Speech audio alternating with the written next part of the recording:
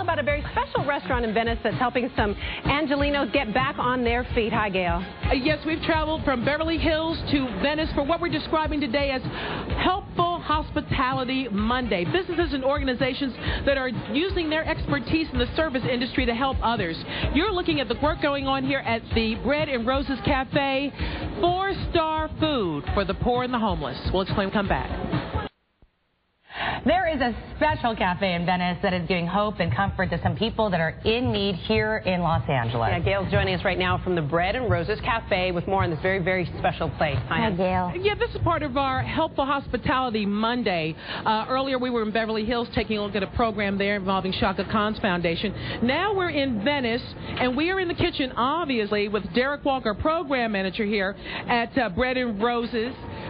We're in the kitchen of your facility here in Venice that feeds how many people for breakfast every day? We do about 150 people a day, 5 days a week. And what makes you different from other shelter services such as this, because I've worked in several, is the food. Well, as you see here, this is Guillermo and Jose. These are two of our culinary training students. Right. So they've just completed a program where they've spent 6 weeks with me. We teach them classic French technique. So we try to apply that here to the quality of food that we have here for the homeless. Today we're doing these breakfast steaks, which is top sirloin. And when you talked about steaks earlier, I thought, you know, it would be kind of thin. You could kind of see through the steaks, but Right, you can see these are nice size, about 6 ounces. Derek. And these have been basted in butter. And then also we have some breakfast potatoes. Derek. How do you decide on the menu every day? You know, it's really based on what we have donated. And so you've got eggs donated, steak donated. And we have some huevos rancheros here to complete this. And that's what's on the menu. You start your service at 9:30 in the morning? Every day? 9:30 in the morning. And everybody will get this sort of meal. You're able to do this also with the help of volunteers. No volunteers, yeah, our volunteers run the front of the house for us. We're one of the only places in the nation that does it cafe style.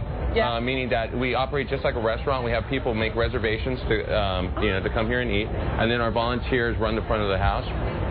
They serve fresh juice, water, coffee, and then also fresh fruit, a bowl of fruit with every meal. The whole gamut. Now, let us show you a little bit of tape because I've been calling this Helpful Hospitality. Earlier, we were at the Peninsula Beverly Hills because the Shaka Khan Foundation takes young people to the facility in Beverly Hills, 4-star hotel, to teach them the hospitality industry and how they can make a living. And educate them about other opportunities available to them. And that's the kind of thing you're doing here, so but we're different. Self-sustaining in that our students are trained and they come in here and they also help us cook and serve the homeless. Excellent. Now, you also have a new facility that's opening. Dr. Lecia Adams, where is that located? Is it far from here? No, it's just about 1.5 miles away. And what goes on there?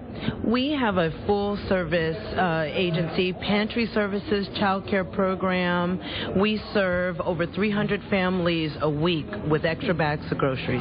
And again, those are all donated? All donated. And I'm going to put some information on the screen because you need volunteers. You always need volunteers, and you always need donations, and this is how people can help. Volunteers, certain periods of time of year, better than other times of the year, summer easier than winter? Well, the holidays are always an important time of the year for volunteers, but really, because of the services are year-round, we always need volunteers and welcome them, especially here at Bread and Roses. And we're here, and we're looking at what Derek's talking about, full-service flowers on the table, fruit, juice. And wonderful meal. All right, who's going to get that plate? Actually, we're going to start where we always start, all right. With the first table. All right, I'm going to let you get back to work. But again, we're at Bread and Roses Cafe, and they both invite you to come and help, come and donate, and get back to the community. Again, that's a very Helpful Hospitality Monday. That's a great idea. I like that. Thank you so much, Gayle. Apparently, we have some viewer mail, and